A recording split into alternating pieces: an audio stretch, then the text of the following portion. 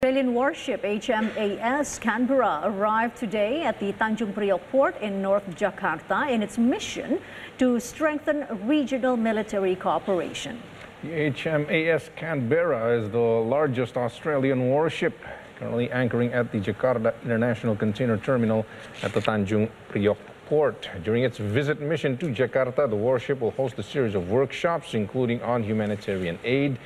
disaster handling and maritime security. There will be an exchange of experts for Hercules cargo transport between Indonesia and Australia. HMAS Canberra is able to carry 12 helicopters and 100 vehicles as well as 7 tons of cargo. The warship is visiting Indonesia previously in 2019. Its visit this time to Indonesia is part of Australia's Indo-Pacific Endeavour 2021 program conducted across Southeast Asia.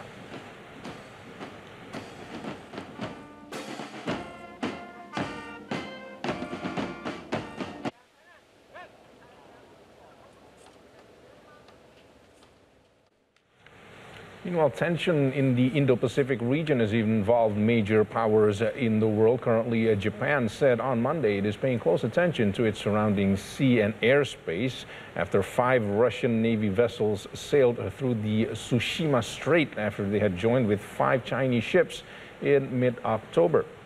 Deputy Chief Cabinet Secretary Yoshihiko Isozaki and the Maritime Self-Defense Force confirmed the 10 ships had sailed through the East China Sea through the Tsugaru Strait and around the Izu Islands and the Osumi Strait since October 18. これに関しましては、海上自衛隊は所要の情報収集、警戒監視を実施をし、10月の18日月曜日以降、